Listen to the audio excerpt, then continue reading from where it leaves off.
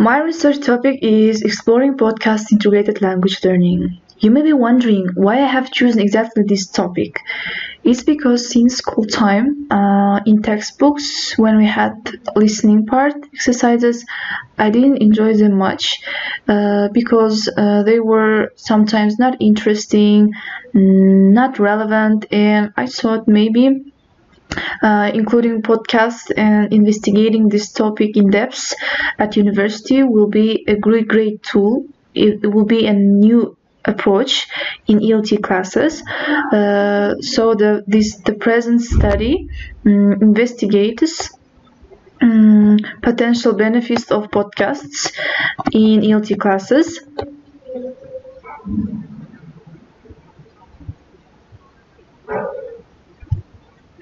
So the abstract, the purpose of the present study was to discuss ways of giving English as a foreign language learners podcast lectures in addition to the traditional lectures, and to explore and discover useful information that podcasts offer as a learning or training tool in order to better understand and improve learning and teaching methods. Keywords are podcast, computer-assisted language learning, phoneme, RSS, BBC, learning English, and ELT. Introduction. In the era of technology, many computer-assisted language learning tools have emerged, and education has adopted many of tools already. One of remarkable tool is podcasts. The use of mobile phone technologies bring new promises for the teaching and learning of languages too. And the podcasts open broader doors to enhance language teaching process and to effectively aid student learning.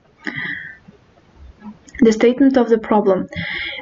We know that English is so widely spoken, it has been referred to as a global language. While English is not an official language around the world, and it is mostly taught as a second language, various teaching methods emerged to make learning comprehensible yet exciting process. In order to achieve effective communicative skills, we can take advantages of technology for attaining high language skills. In Kazakhstan, the implementation of podcasts in language teaching methodology together with students' perception and attitude remain unknown. Consequently, the purpose of the research is to discover what possibilities are offered in application of podcasts in ELT classes. The main aim of study is to study the population, their beliefs, attitudes, behaviors, their opinion about this innovative approach. What do you like to add, and how do you think should teachers include podcasts into a lesson, and what are the ways to successfully implement it into lessons? The significance of the paper is that it offers, as I said before, innovative approach in Kazakhstan ELT classes, and it suggests ways, the content, the duration of that podcast should be sorted out. The significance of the approach is that podcasts can be selected according to their interest and help to promote autonomous learning outside the classroom. Students can easily get authentic podcast materials from internet, and this allows them to engage in plenty of listening practices.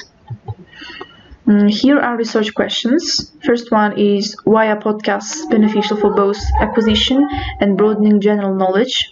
What podcasts offer if integrated into language classes? And how and why should teachers use podcasts in ELT classes? Now I'll briefly tell about literature review. The research reviewed several forms of previous data and research papers that identify the potential benefits of podcasts as a language and teaching and learning tool. First of all, let me define what podcasting technology is. Podcasting technology became popular around 2004. Since then, people from business, from art, even in education, has adopted it to present their messages, their news. And since then, podcasting became a very user-friendly tool that for its portability, which means that you can study or listen to it anytime and anywhere. According to Rosal Aguilera, when podcasting initially became popular, researchers became interested in how it could be used for educational purposes. They quickly identified that podcasting was a convenient and easy way to use. They hypothesized that it would be both attractive, motivating for students. The researchers, Ashton Hine Brooks, declared that podcasts help to encourage learning at students' own pace so that students regulate the pace of their learning and they can also listen to it as many times as they want until they have fully understood the meaning. The last previous research were about attitudes toward podcasts. We know that language learning is affected by many factors, and the most considerable factor will ensure progress is a positive attitude from students. Educators from time to time find it hard to motivate their students to actively involve in activities inside and outside the classroom, but the implication of podcasts should be considered as one possible solution which can have an immediate impact. Podcasts have the potentiality to boost both intrinsic and extrinsic motivation among students. It's according to O'Brien and Hegelgeimer's research. The next part of research is methodology. The challenge of the recent present research was to unfold the promising assistance this approach offers for Kazakh English as a second language learners and to suggest ways how to apply it inside the classroom. The researcher applied qualitative research design and the data was gathered through in-depth interview and focus group discussion. The study was conducted with 22 students of Süleyman Demirel University with intermediate and upper intermediate level of English language proficiency. Participants were third-year students and they were randomly selected. The individuals were chosen by probability random sampling to respond to required questions. Materials used for the research was BBC Learning English podcast series. It was chosen because it offers available user-friendly materials. It also offers plenty information, new discoveries, facts, interviews, so students not only benefit linguistically but also learn and broaden their general knowledge. Instruments. At the beginning, the researcher interviewed some of the participants face-to-face interview in order to get their views of and let them state their prior podcast experience. Along with the interview, focus group discussion was held to obtain information directly and to discuss the issue in depth. Validity. To increase the validity of research, both interview and formative group discussion was conducted. It means that researcher observed not only one individual statement, but a whole group opinion was taken into consideration. The instruments were reviewed by teachers specialized in language teaching and curriculum, so the content validity was confirmed. The researcher collaborated with participants to examine if the questions were relevant enough and clear to them, so the face validity was confirmed. The next step was procedure. The study started on the 10th of March and ended on 8th of April. After students were selected, they were given informed consent form to get their permission to be informed about current research, to act as participants. 5 students of B2 level, intermediate level, were selected for face-to-face interview. Those students were asked how podcasts can be successfully integrated. The answers varied according to each people's own perspective. So in order to come to common conclusion, after 3 weeks of podcast listening practice was held. After each session, which lasted for 10 minutes, formative group discussion has taken place in order to discuss the issue, to explore it in depth, and to gather the information. There also, at the end of the procedure, the research offered a list of popular language learning podcasts that students can take and learn. Furthermore, participants proposed ideas on how podcasts can be integrated into lesson, indicating its content, duration, time, and level of language. assumptions. There was an assumption that participants will not act, that not all of the participants will actively participate in research. However, most of the participants showed interest in this new approach. They were excited about it, if it will be included in the lesson, and they said that it's a great tool to enhance language skills. Limitations. At the beginning of the study, the researcher approached to number of teachers specialized in ELT. However, most of them rejected the discussion to be conducted with their students. The reason behind it was that students may not be able to provide good arguments and state their opinion due to the lack of fluency in English. After participants with sufficient level of English selected, amount of time for study was limited. However,